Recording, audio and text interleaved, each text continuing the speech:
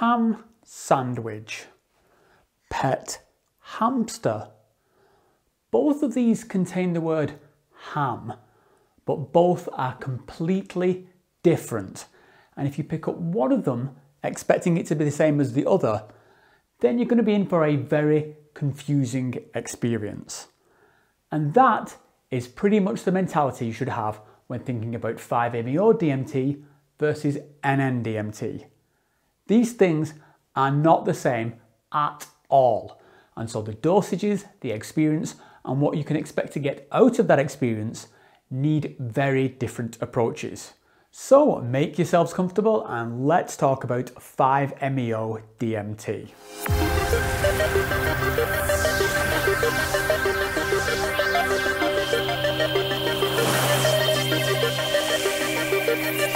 I'm going to divide this up into several sections to try and address all the missing bits of information and the questions that people sent me about that recent 5-MeO experience. And I'll put some timestamps in the description below, but here's what I'll be covering.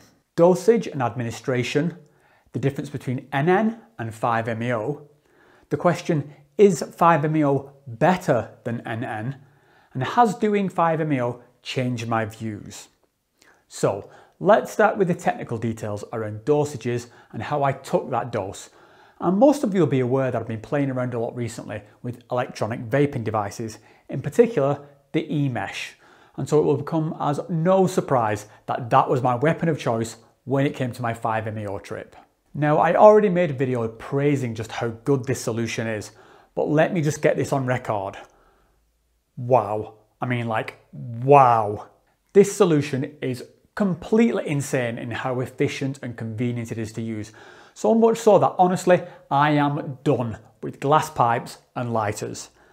Now, just to be clear here, I'm not saying that the resulting experience is any different. So it's not like the e-mesh opens up a whole new dimension of psychedelic enlightenment. What it does do though, is just remove all the faff and variability of lighters. And what I've come to realize is just how much substance was going to waste in those glass pipes. Because with this being so efficient, the amounts needed are a lot smaller than what you might think you need. So to answer the question around dosages, what was the amount that triggered my experience in that previous video? And it was 7 milligrams of lab-made 5-MeO, which would be considered a light to common size dose. But when used with the e-mesh, it just completely floored me. I think the message here is that if you're coming from the world of glass pipes, then you really need to rethink your dosages if you start using one of these devices. So forget what you thought you knew and start small.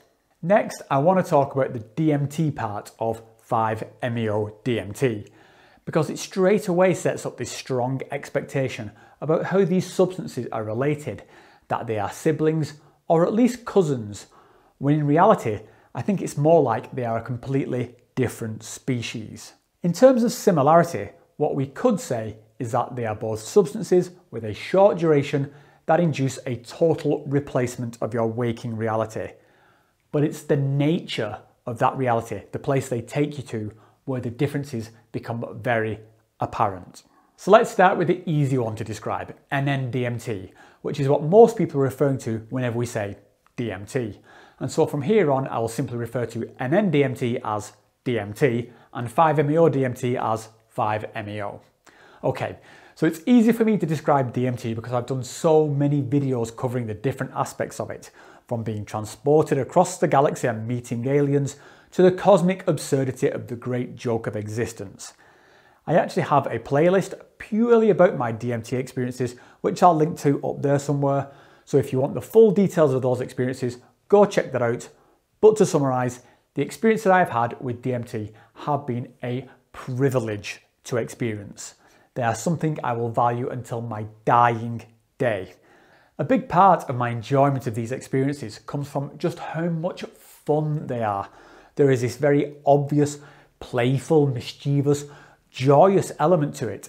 And as an adult in my mid-40s who's been through some shit, then to feel that childlike awe and wonder as you're taking this narrative beyond imagination, it's a gift. So if DMT is all of that, then how would I describe 5-MeO? And I think the simplest way I could put it is that 5-MeO is everything that DMT is not. It's not out there, it's in here. It's not complex and mind-blowing, it's very simple and laid bare. It's not rapid and chaotic, it's slow and deliberate. And there aren't external entities, there is just this internal oneness. Now, I want to be clear that these are just general observations based on my personal experience. It's not some kind of fundamental truth that I'm trying to preach. And I've been around the block enough times to know that there's considerable overlap in these experiences. So please, don't get triggered if your personal experience differs from my own. That's part of the magic of us all being individuals in that we can interpret things differently. Still, I think there's enough there for you to get the basic gist of how different these substances are and how we really need to mentally decouple this preconceived idea that 5-MeO is just like DMT, but with a slice of lemon and a cocktail umbrella. It isn't. Now, before I tried it, I was as guilty of this as the next person. I mean, the DMT part is right there in the name. How are we not supposed to conflate these two things? I don't know, but unconflate them we must. And hopefully this video can be part of spreading that awareness. For those who are interested in a much more detailed breakdown of 5-MeO, what it does and doesn't do, then I would strongly recommend the documentary Bufo Alvarez Reloaded, which is available for free here on YouTube. And despite the name, it does cover synthetic 5-MeO in great depth as well as Bufo.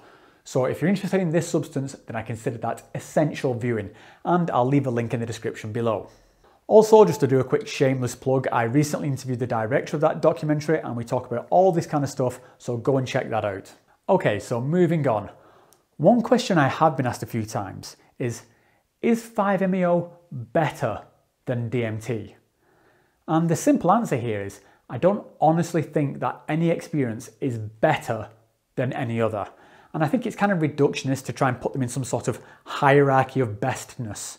You know, I think it's obvious to anyone just how much I love DMT, but there was a long period over several years where I didn't touch the stuff, and instead I was more focused on ayahuasca and mushrooms. Now, that's not because one is better than the other, it's just that I had different needs from these experiences at different times in my life. You know, it's all just tools in the toolbox, and you should go with whatever works for you in any particular circumstance. And finally, I want to address those guys who ask me if my 5-MeO experience has changed my mind somehow around the topic of spirituality. And to that, I would say that if you think I am, or have ever been, anti-spirituality, then you are simply confused. I have stated many times that I consider myself as someone who is exploring my own spirituality. I think it's a very important part of our human experience, and I have an entire video on that subject, which you should definitely check out. I think it's one of my best. And so, long story short, no, I have never had a problem with spirituality. But, of course, as with many things, spirituality can be co-opted into a smokescreen for peddling bullshit, often by some guru who's trying to leverage spirituality as a means of promoting their own ideas. And so now that we've established that I have zero problem with spirituality as a concept, then I think the real question that's being asked here is, has my experience with 5-MeO made me less critical of certain gurus? And the answer to that is, well, it depends on what that guru is saying. You know, if they're talking about a subjective experience and they're looking to gain personal meaning, then I've always been supportive of that. But if they start claiming supernatural abilities, divine mandates, or have dangerous practices, then I'm going to continue to call them out on their obvious nonsense, as we all should. If anything, being exposed to experiences like 5-MeO, which is so elegant and humbling, it really highlights to me that we need to have more honest conversations around these topics so that we can put the brakes on some of these more outlandish claims. Because to take an incredible experience like what I've just described in that previous video, and to come out of that claiming messianic knowledge and superhuman abilities, it's a grotesque caricature, and to bundle such claims as spiritual or sacred is simply bad comedy. Now, I've always been sympathetic to people who have these kind of delusions because these experiences, by their nature, are mind-bending.